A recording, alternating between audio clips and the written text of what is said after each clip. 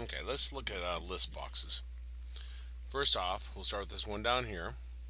I put some items in this. I right clicked and then I chose edit items and then I put these items in here. Now I'm gonna program this button such that when I click it, it'll take whichever one's highlighted and put it in this text box. Okay, so text box 1 dot text equals list box 3 dot. Now how you reference the items in the list box is with the items, and then I'll put a bracket and list box 3 dot selected index to string. Okay, let's talk about what this does. Selected index, that returns the whichever one selected. David is the first choice, that's 0 in terms of indexing. Frank is the second choice, that's 1 in terms of indexing. Then 2 and then 3. So it goes from 0 to 3. It does not go from 1 to 4 as you might think. Okay, and then this items returns the items at that position. And then toString converts it to a string, and then you can assign it to text box. Now if I click Sally there and click the button, you see it puts Sally over here. Now let's say I run it again. Assuming I should shut off the vast briefly.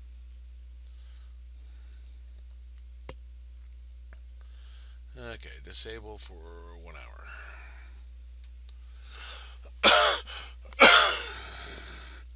There we go. Now I should be able to run it. Okay, so let's say I run this. I don't have anything selected. And I click button. See, we got an exception because nothing's selected. If I put my mouse over selected index, you see it tells us it's -1. I'm going to click stop there. Typically, what goes along with a selection like this is you check. You got an if statement, and you say if list box 3 dot selected index is greater than -1, that's when you'll actually do this code.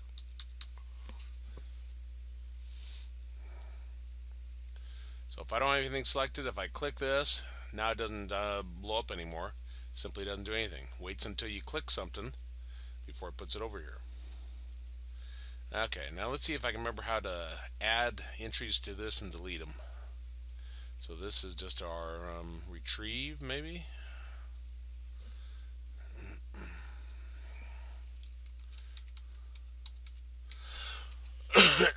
Let's say I have another list box. Oops. Let's try it again. Text box. This will be text box 2. And I'm going to have an add button. And let me give that the name add. Well, not the name, but the text. Okay. So when they click this button here, I want it to add to this list. This is text box 2. So let me double click that. Let me think how this works. List box, I have to relearn it myself each semester. Dot items dot add, yeah, and then text box 2 dot text. Now if I run it, if I put in something here, Henry, and click add, and then it'll add Henry to that. And it'll keep adding Henrys if I keep clicking that. And again, if I click one of these, click retrieve, it should work that way. Now let's put a delete in there to delete an item off here. And I'm trying to include all the different items that you might run across in projects. Okay. Probably don't need that, but let me get rid of it. Okay. This is going to be a remove.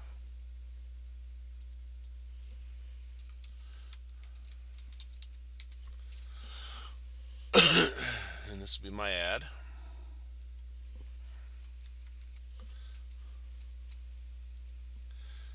Now, of course, to remove one, it has to be selected. So let me double click this remove, and we want to say if listbox3 dot selected index is greater than -1. That means something that is actually selected. This part I don't think I really remember very well. Listbox1 dot items dot remove. Okay. And that's value. Let's remove that. That's the index. Okay, that's 1-1.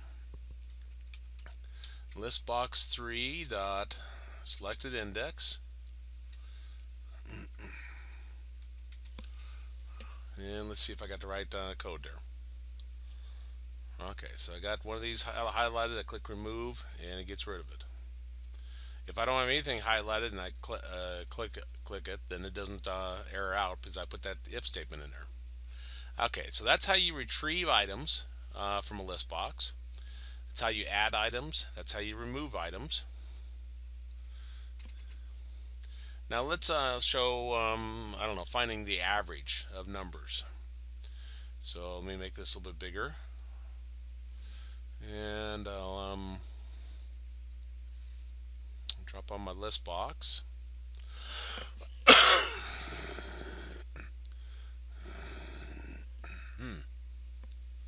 Is that, oh, that's it. Okay, and right click on this and say edit items and put some numbers in here. 2, 3, 4, 5, 6, 7. And need a button. There we go. I'll put the result in a text box, or you could do a label if you wanted. Okay, so I'm going to have it go through, add this, and then divide by your count. And again, I'm just showing straight code here. There's shortcuts for some of these. So sum is equal, oops, that's interesting. Okay, let's try it again. Double sum is equal to 0. And I want to loop through the code. So for x equals, for int x equals 0, continue while x is less than listbox4 dot items dot, is it count? Yeah, count. Okay, x plus plus. Since our first entry is 0 in terms of index, then it'll continue while it's less than count. Count is actually how many is in there. So if we have 7 numbers in there, then count is 7. So this will go from 0 to x is less than 7, so it'll go from 0 to 6. Okay. Sum is equal to sum plus, let's see, listbox4 dot items and x dot toString, and I need to convert that.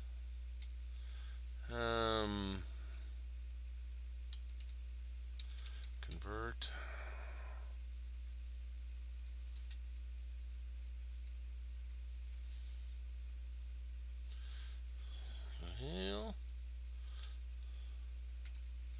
Convert to, okay, let's try to remember the syntax. So convert to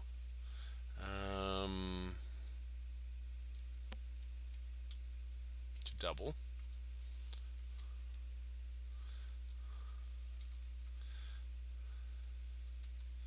Okay, now once it's done with the for loop, that's the only line of code I need in the for loop. Then I can write out my result, my text box. Because text box 3 is our new one. Text equals sum dot toString.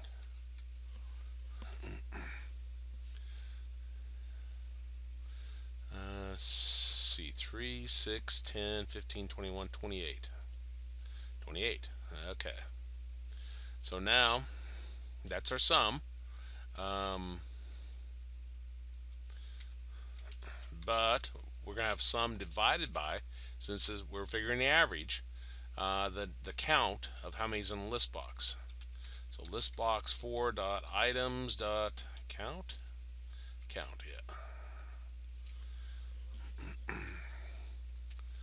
28 divided by 7 should give us 4. Yep, give us 4. Okay, so that shows you how to loop through a list box. Shows you how to access individual entries. Now, let's say I want to transfer these numbers over to this box, and I don't remember that project exactly. I don't have the book with me handy. I went ahead and did this earlier just so I could remember how to do it. So let me talk about the code. Oh yeah, that's right. I wanted to just take the number and multiply by 2. So every number in that first list box I want to multiply by 2 and put in the second one.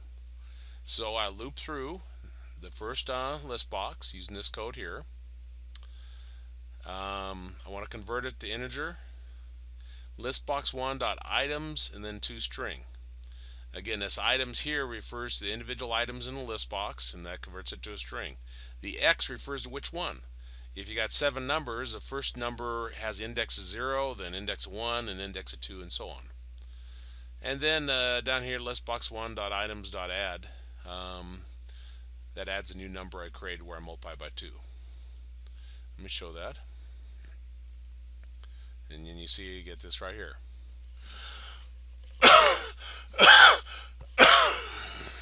Now you can, let me show one more because I thought of something else.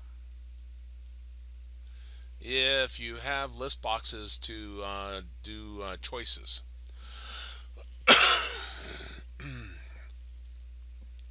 So list box 5, and did I just click that? Oh, there. List box 6, and I'm going to edit items here, and these are tickets, let's say. So let's say there's low amount, middle amount, low, middle, high. And here I'm gonna right click on this and choose edit items, and this will be what will this be? Excitement factor, or let's see, boring, exciting.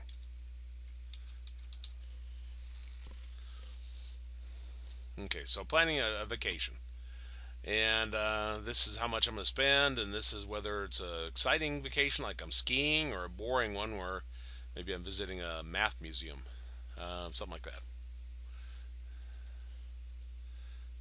This button here is going to choose or see which one's selected, and then figure the amount based upon that. And let me show the idea here.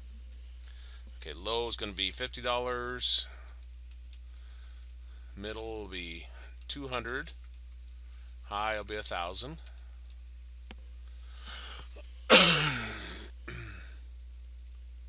And down here, boring will be $70. Exciting will be 3,000. Okay, so now I'm going to double click this, and what is this? List box 5. Okay, let me do that one first. Okay, so total amount equals 0, and for list box 5 I need to retrieve the actual value, I think. String, that should be an uppercase S. Let's try this.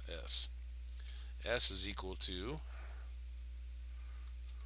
listbox 5 dot items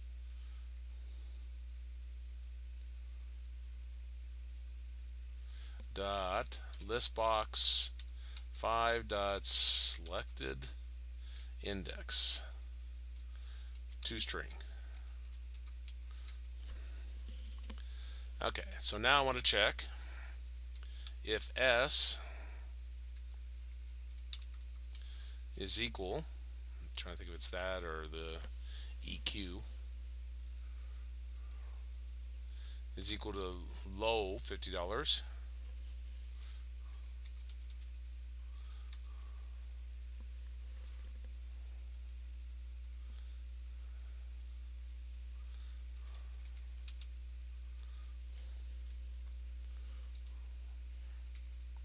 Then total amount is going to equal to total amount plus 50.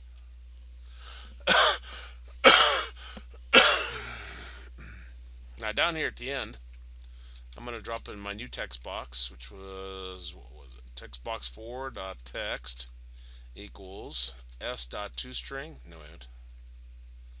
Total amount dot toString. Let's just check to see if that code works. Okay, if choose low, click the button here, put $50 in there. Okay, that works.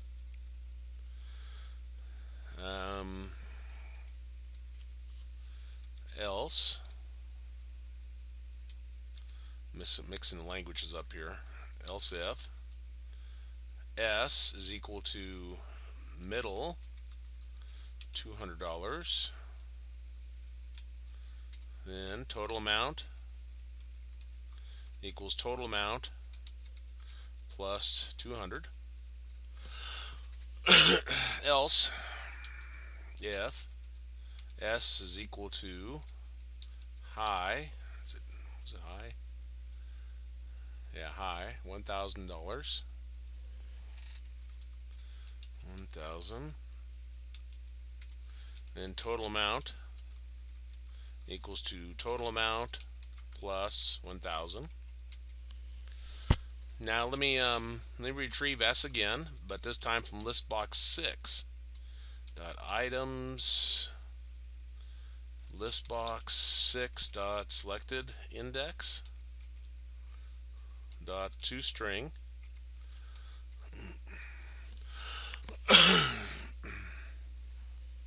Now if S is equal to whatever I said those were, boring $70, boring $70, that has to match that string exactly. And total amount is equal to total amount plus 70. Now I won't continue this. I think you see the pattern. But this is how you check two different texts, two different list boxes. So if I run this, and I choose middle and boring, then that should be 270, which it is. Well, that should give you an idea of the basics of list boxes. If I remember how to stop my recording.